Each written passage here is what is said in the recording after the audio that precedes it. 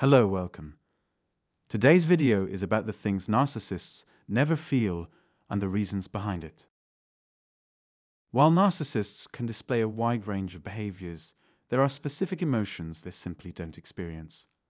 Let's explore what those emotions are, why they're absent, and how this shapes the narcissist's life and relationships. Let's start with a big one: remorse. Narcissists never feel true remorse. Why? Because for them, admitting guilt or feeling regret means giving up control. Narcissists need to maintain a sense of superiority and dominance in every interaction, and feeling remorse would mean acknowledging that they made a mistake, something that threatens their need for control. Here's what happens when you confront a narcissist.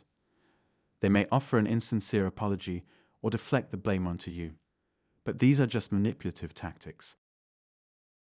Narcissists use fake apologies like, "I'm sorry you're upset," but notice, it's not real remorse. They aren't sorry for their actions, they're just trying to manipulate the situation to keep control over you.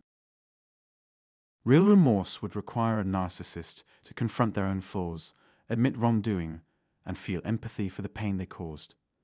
But narcissists don't allow themselves to be vulnerable in this way.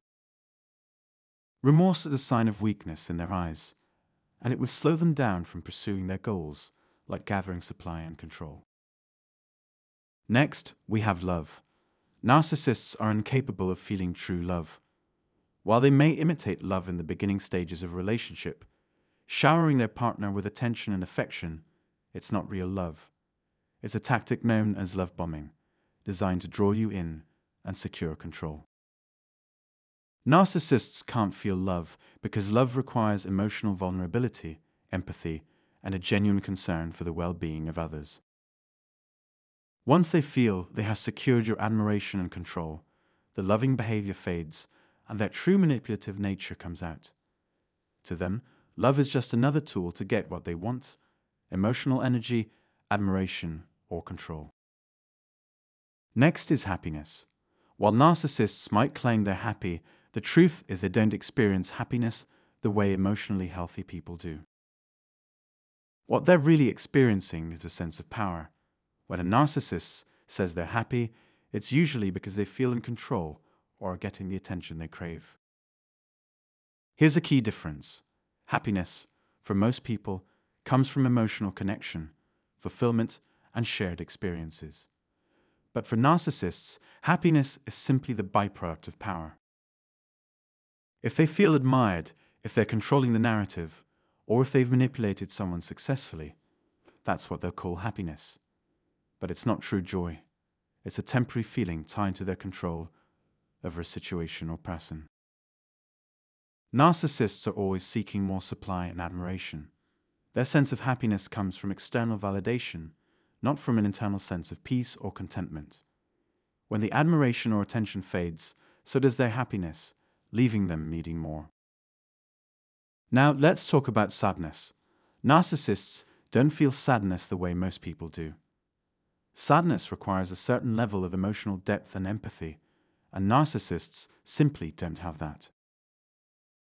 Instead, when faced with loss or disappointment, narcissists often feel frustration, anger, or self-pity, but never true sadness. Imagine a narcissist at a funeral. They might give a touching speech or even cry. But their display of sadness is often a performance to fit in with social expectations. Inside, they're not feeling genuine grief for the loss of another person. Instead, they're likely thinking about how the situation affects them. Maybe they've lost a source of supply, or maybe they're annoyed that attention is not on them. Narcissists lack the empathy needed to truly feel sadness for others. Even in personal setbacks, they don't feel sad.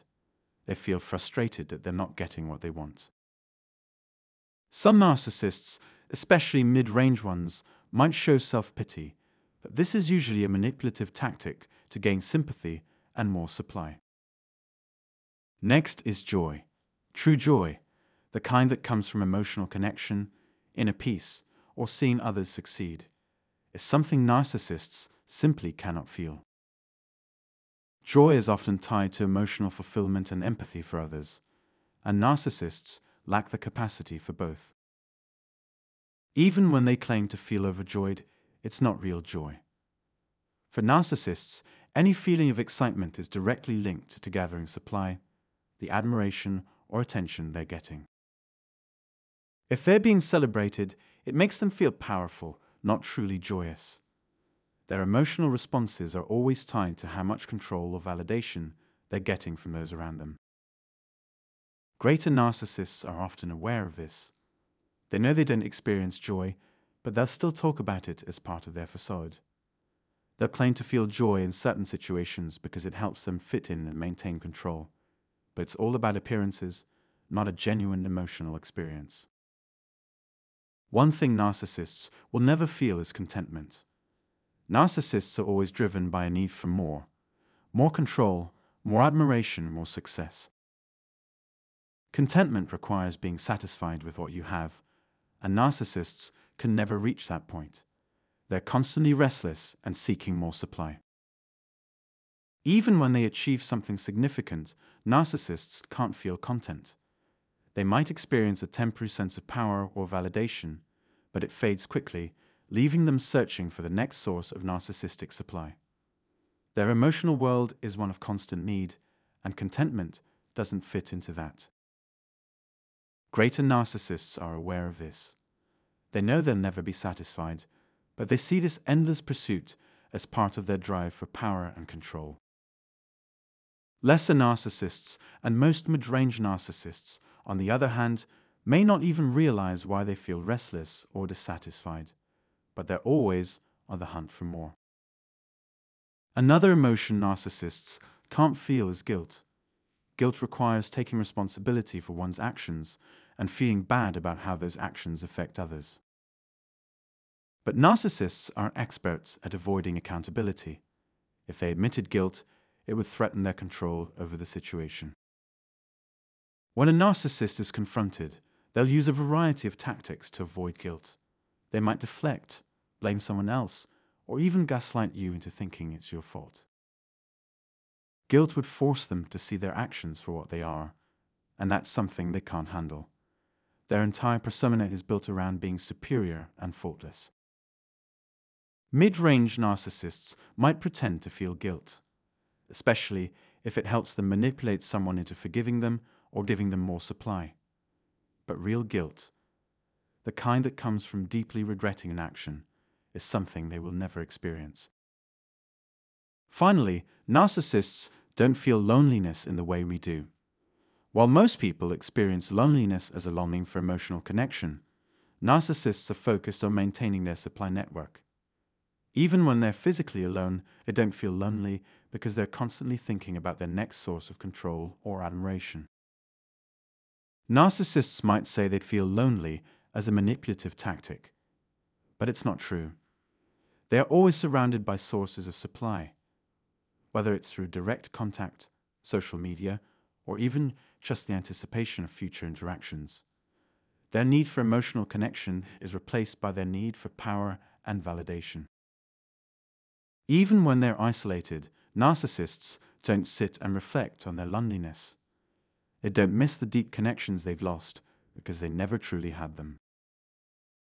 Their focus is on maintaining control over their sources of supply, not forming meaningful emotional bonds. And now, let's talk about one bonus emotion narcissists can feel, and that's hate. Narcissists do feel hate, but it's very different from the deep, lasting hate that emotionally healthy people might experience. For a narcissist, hate is tied to frustration and a loss of control. Narcissists feel hate when they lose control over someone or when their ego is threatened.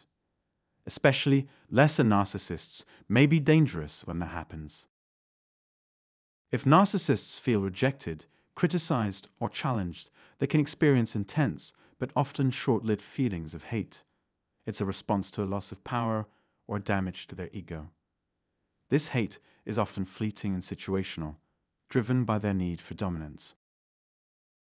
At the core, narcissists live in a hollow emotional world. They can't truly feel the things that make relationships meaningful. They can't feel remorse, love, happiness, sadness, joy, contentment, guilt, or loneliness in the way emotionally healthy people do. But when their control is threatened, they are fully capable of feeling hate. This emotional void is what drives their manipulative and self-centered behavior.